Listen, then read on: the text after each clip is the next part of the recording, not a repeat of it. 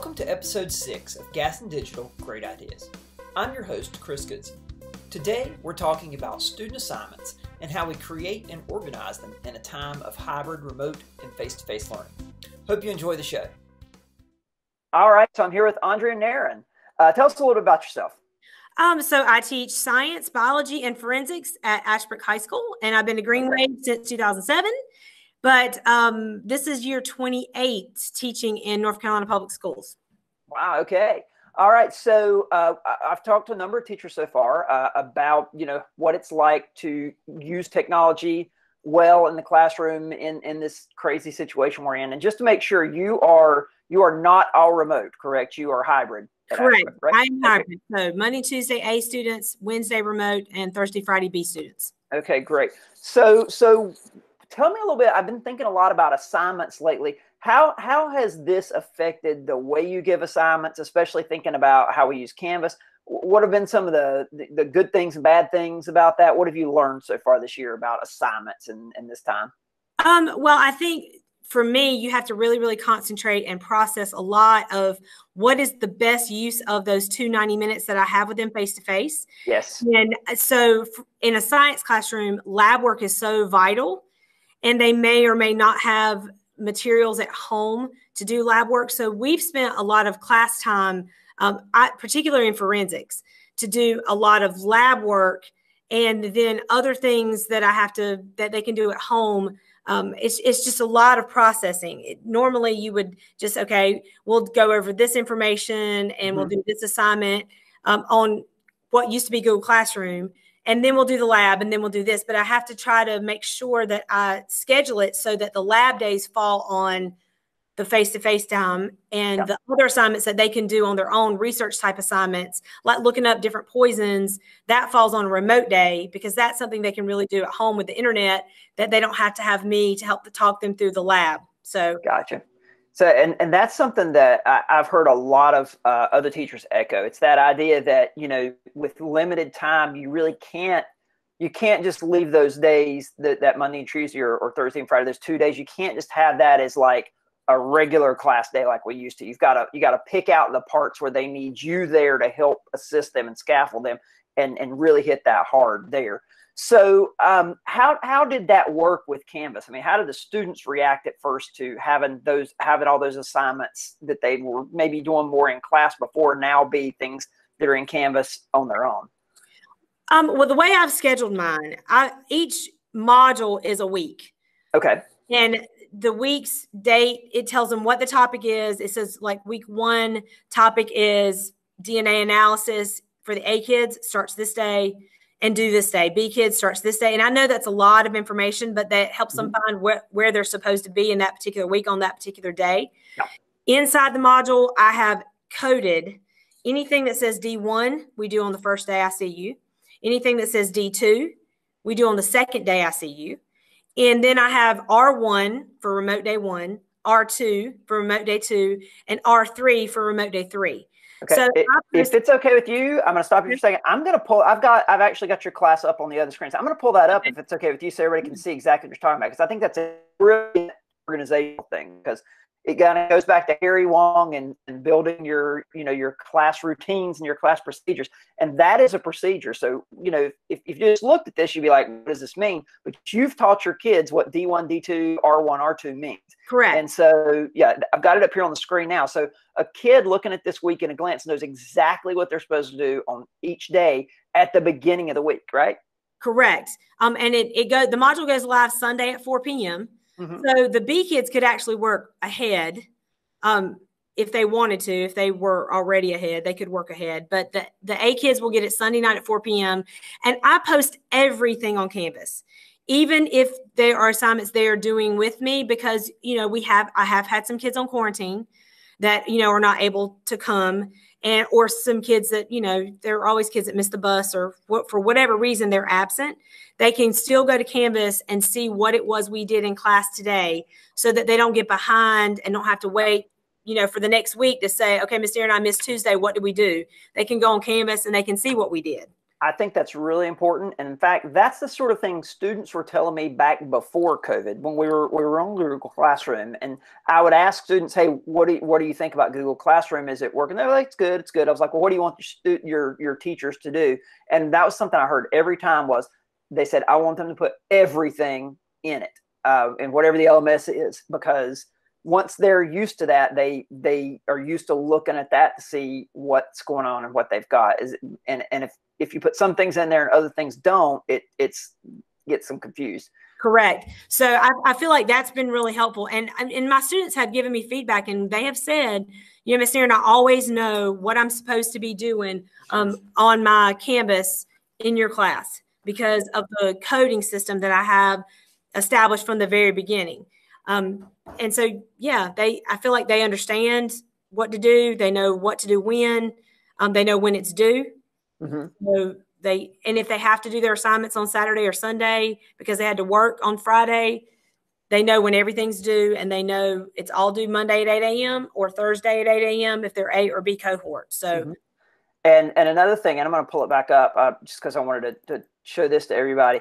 Another thing I've noticed you've done is that you just have one assignment for both cohorts, but you'll notice it says multiple due dates. So that means you've got it set at the bottom where you can add it to different sections and give each section a different due date. So I'll make sure I've got links to a video or instructions on how to do that in case people aren't familiar with that yet. So right. Yeah, that's great. You basically have to assign the kids into a cohort mm-hmm. and create a section, and then it's due on this day. And the way I have my notifications set up is that Canvas lets me know if a student does it late. Okay. So if I set the due date for Monday, 8 a.m. and they turn it in at 8:45, mm-hmm. then Canvas will send me an email that says Chris Goodson has completed this assignment late. So that's helpful for me as well. So I know that to make sure I go back to assignment if the student has completed it late. Excellent. So along those lines, something I've been thinking about, I've been talking to a few teachers about this. How are you handling late work in Canvas? So in other words, I know some teachers have asked me, hey, you know, I put a due date on it, but I don't want them to be able to go back, 6 weeks and turn in old late there. So have you been setting sort of a cap with the available from and available until? Or? Well, for the first 9 weeks, honestly, I did not count assignments just because I feel like Canvas was such a huge learning curve for them and for Absolutely. me. But what I have done now is I have actually gone in to my Canvas and unpublished weeks 1 through 7. Okay. But I did move all of the notes into a separate module. It says week 1 through 7 notes. And I mean, okay. There, so if the kids needed to go back and look at notes for reference, mm-hmm. they still have access to the notes, but they don't have access to the assignments for that week. Yes, that makes a lot of sense. I've unpublished them so that they can't just go back and start randomly doing assignments and then say, Miss Narron, why didn't you grade my project? It's because it was week 1. And, mm-hmm. That 9 weeks is closed. Grades are submitted. Report cards are printed. Yep. So, and that makes a lot of sense. I like that idea of having those resources there for them. So notes, PowerPoints or slideshows, or, even if you did videos, things like that, having that available for them to go back, that's a huge resource. And you're absolutely right there. You don't want them to be locked out of that. You want them to be able to keep going back to that if they need to. I like that idea of pulling all those into a separate module so they can see that module. That's neat. And it's easy to do because all you have to do is go to that assignment and click copy to mm-hmm. module of weeks 1 through 7 notes. Exactly. And just copy it to that module, and it Canvas really puts it in there for you. Yep. If you copy to that module, you just kind of scroll through and copy them, and it automatically puts them in there. So, and that's one of those things I can tell by looking at your class that your students work in the module section a lot. And a lot of teachers are doing it that way. Some teachers also are doing it more homepage heavy, where they have their homepage and then links to everything from there. That would work in that case too, because that module for previous notes, you could even put a button that links to that module on your homepage as well. So a lot of different ways to make that work. That's a great idea. Yeah. So mine totally get their assignments in modules, and I've hidden everything else. Yes. Because I don't want them to get confused. Based on some feedback I've gotten from parents of in this teacher's Canvas, you have to go here to find it. And this teacher's Canvas, you have to go here to find it. And I don't want them to get confused. So I've hidden everything except homepage, announcements, syllabus, and modules. That's it. So really what they can do is click on module and find my assignment so they don't get confused. And that makes a lot of sense. I've been hearing a lot of teachers say the same thing, where they're hiding as much as possible. Sometimes having too many choices is what leads to that kind of overload and shutdown on the part of students. So that makes a lot of sense. Yeah. Well, we're almost out of time. I've got 2 quick questions for you. Okay. Number one, one piece of advice to teachers from what you've learned this year. Okay. I feel like you need to do some research to find some good electronic assignments. Like, for example, Quiz it's basically multiple choice practice questions, but it feels like a video game because if you have the power-ups on and whatnot, and I have mine set because I usually give those for practice for tests. And if you find those types of assignments, the kids don't feel like they're doing worksheet. They feel like they're playing a video game, even though they're doing practice questions or ed.